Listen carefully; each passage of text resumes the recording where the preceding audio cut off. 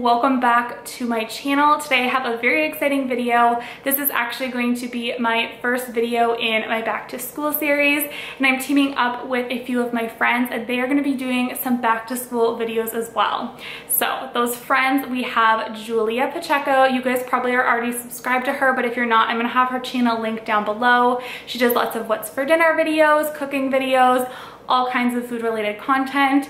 And then we have Vanessa White Randomness. She's super sweet. Her editing is on point. You guys are going to love her. She makes amazing quality videos. And then my friend Kayla from the Unmodern Millennial. She also does what's for dinners every single Sunday, and she is all about budget friendly. She keeps her groceries under $200 for the month, which is insane to me. I think she has the most amazing budget-friendly tips. So definitely go subscribe to all of those ladies down below. So like I mentioned, this is going to be a series. So today we are tackling breakfast, next week will be snacks, and then the week after that we are gonna be doing lunches. So definitely make sure you're subscribed if you don't want to miss out on those videos. And let's go ahead and get into all of these easy breakfast ideas. So to start off, I am making this super delicious tomato and egg toast, perfect high protein breakfast. So I'm just starting off with getting my tomatoes all ready to go. On this particular day, I was actually using Roma tomatoes, but my absolute favorite are the beefsteak tomatoes. They're just super delicious, but go ahead and use whatever you have on hand for this one. But I'm just getting them all sliced up and ready to go.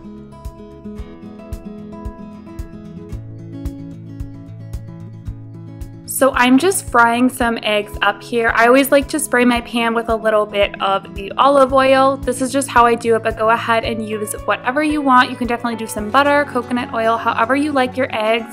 And then on this day, I was making enough for myself and the kids, so I ended up making 4 eggs, and that was about perfect for us. I do like to break the yolks, but if you are somebody who likes your eggs a little bit runny, go ahead and leave those and just cook these like you normally would. I do like to add a little bit of salt and pepper on top, give them a little extra flavor, and then I just cook mine all the way through.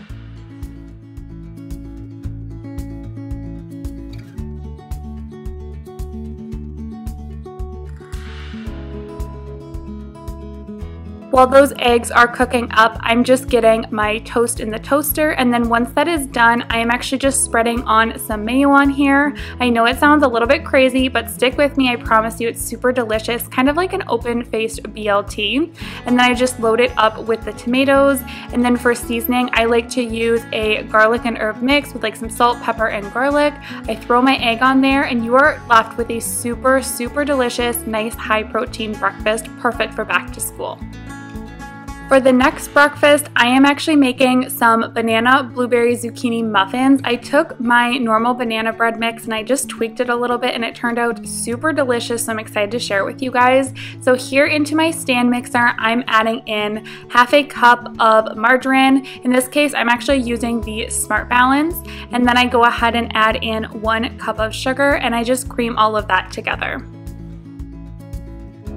Once that is all creamed together, you're going to be adding in your eggs. So you're going to need 2 eggs for this recipe. I just have them cracked into a bowl. And then for vanilla, I add about 1 to 2 teaspoons of vanilla, and then again, mix all of that together.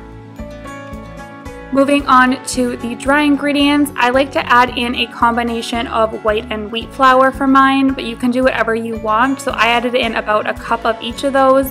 And then I'm also adding in 2 teaspoons of just regular plain old baking soda. And then you're also going to need about 1/4 teaspoon of salt. I'm just using the regular iodine kind. And then I did add in a little sprinkle of cinnamon. And then you're just going to go ahead and get all of this mixed together. After getting all of that mixed together, I'm actually ready to add in my mashed banana and my zucchini. So for my mashed banana, I had 3 bananas that I mashed up, and then I have about 1.5 cups of grated zucchini. I did make sure it was very finely grated, and then I'm just going to get all of this mixed in there.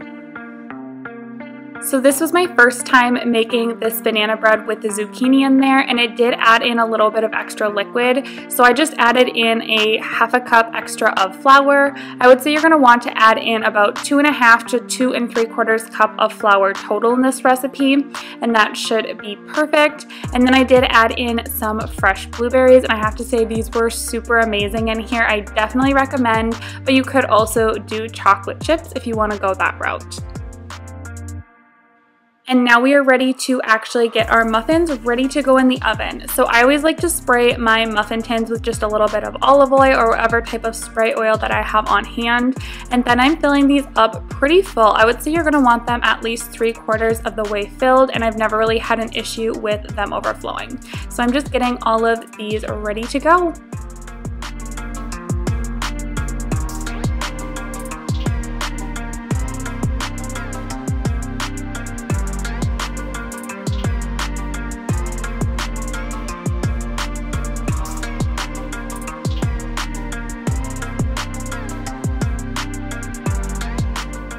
These are going to get baked in a 350-degree oven for right around 20 to 25 minutes, I would say. You're going to bake them until a toothpick comes out completely clean and they're nice and golden brown on the edges.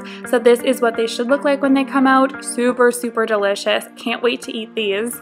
And then I'm moving them over to my baking rack. You do want to make sure these are really well cooled off before we put them into storage. One thing about these muffins is that you can make them ahead of time, so you can either make them the night before, or you can also have them in your freezer and then you can defrost them. So that's something super handy. It's always nice to have a great breakfast that you can just grab, especially if your kid is riding the bus or they eat in the car on their way to breakfast, something like that. This would be a super great recipe for that.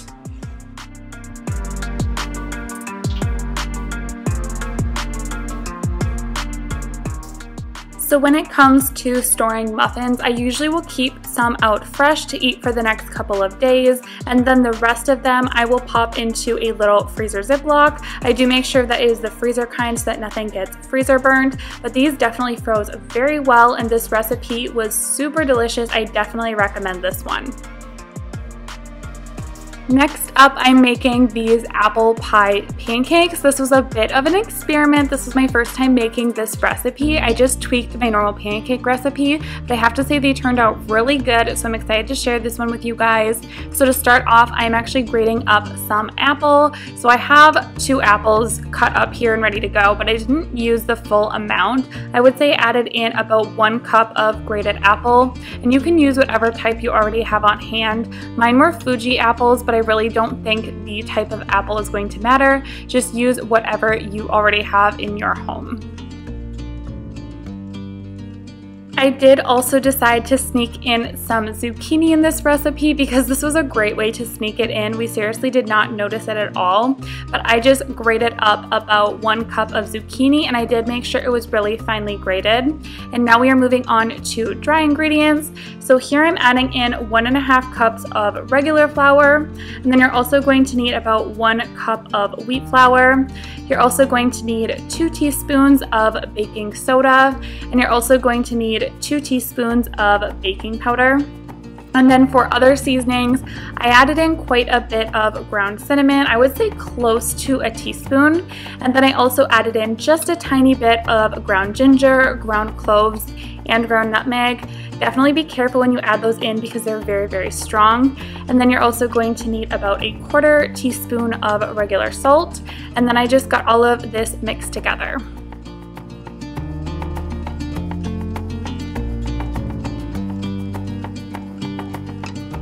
Now I'm just going to add my wet ingredients right into my dry. So I added in 2 eggs, and then you're also going to need about 2 1/4 cup of buttermilk, and just get all of that mixed together.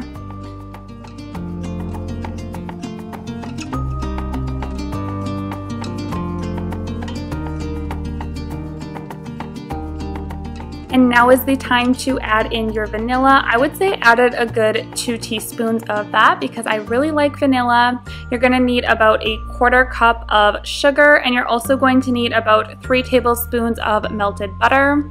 And you're just gonna get all of that mixed together really well.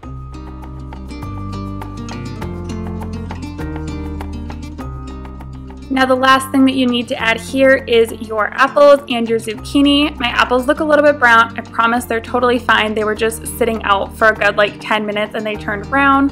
Apples always turn so brown unless you add in a little bit of lemon juice, but that's the last thing that you need to add in here, and then you're ready to actually make the pancakes. So when it comes to making pancakes, I always like to make mine on a griddle. I think it's so much easier and so much faster this way. This is just a griddle that I picked up at Walmart, and I just added them right on there, and I'm just getting them fried up until they're nice and golden brown.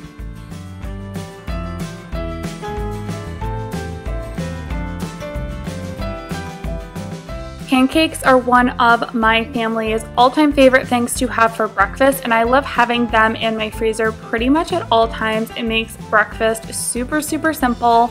If you guys have watched some of my other videos, I've mentioned it before, but I am not a morning person at all. So when it comes to breakfast, I am extremely lazy, so I love having things that are just ready to go. So you will find lots of easy breakfast ideas on my channel and my meal prep videos. Definitely am not a morning person, so these pancakes are super handy to have.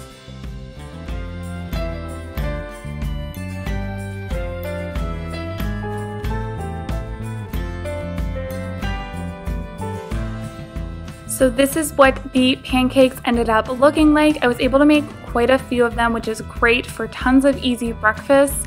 So I always like to just store these in a freezer Ziploc. You can also just put them right in your fridge if you're going to use them up right away. But I will usually just throw all of them right into the freezer, and you can just warm these up in either your toaster, a toaster oven. You can put them in the air fryer or just your microwave if you want to do it that way. And these are super quick and easy to have on hand.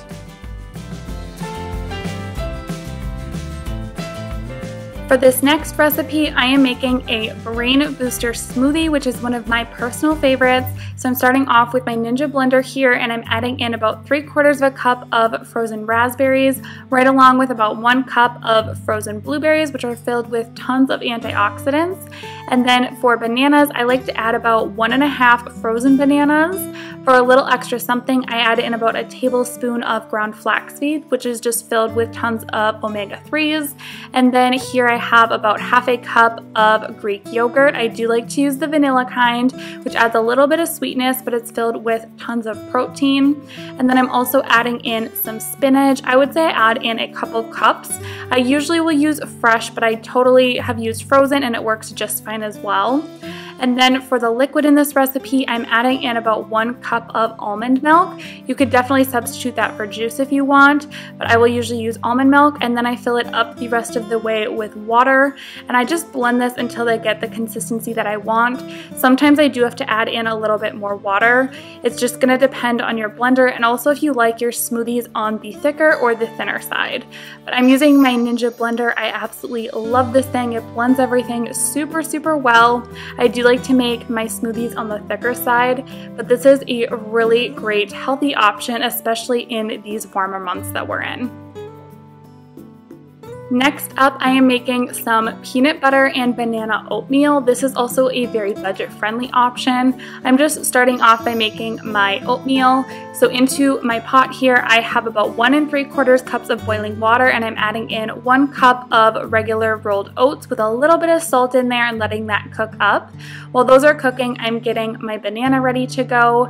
So I'm just using 1 banana here. I actually do end up cutting up some more later on because this was a really small banana. Usually when I make it for myself and my kids, I'll just use 1 large one, but this was just a really tiny banana, so I ended up cutting up some more later on. So this is what your oatmeal should look like when it is all done and cooked through. I'm adding in some ground cinnamon and also a big scoop of peanut butter for some protein and some creaminess. And then I do like to add in some ground flaxseed just to add a little bit of something, a little more nutrients in this. And then I like to add a little bit of almond milk. You can definitely use even water if you want, or whole milk. I definitely like milk. It adds a little bit of creaminess, and I just get all of that mixed together until I get the consistency that I like. So on this particular day, this was my breakfast for myself and my 2 kids, and this amount makes plenty for us. Like I said, this was 1 cup of rolled oats, and it fed all 3 of us. So if you are on a budget, this is a really great option. And bananas are also super, super cheap, so it makes it even better. Once I have all of that divided out, I like to add on a little bit more ground cinnamon because I just love cinnamon. And then I'm sprinkling on those bananas. It was at this point that I realized that I wanted a little bit more bananas, so I ended up chopping up some more as well.